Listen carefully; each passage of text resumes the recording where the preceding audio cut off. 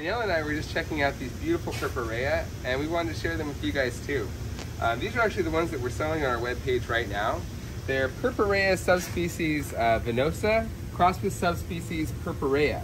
And the reason we did that is because the purpurea grows all the way up almost to the Hudson Bay of Canada, so it's an extremely cold hardy subspecies, but it's super beautiful, but maybe just a little bit less attractive than the southern, more tender subspecies venosas. And so we crossed these together to get the best of both worlds, and I think we really have it. They should be extra super duper cold hardy, but a little bit more open on the collar, a little bit more ruffly, and just a little bit more beautiful.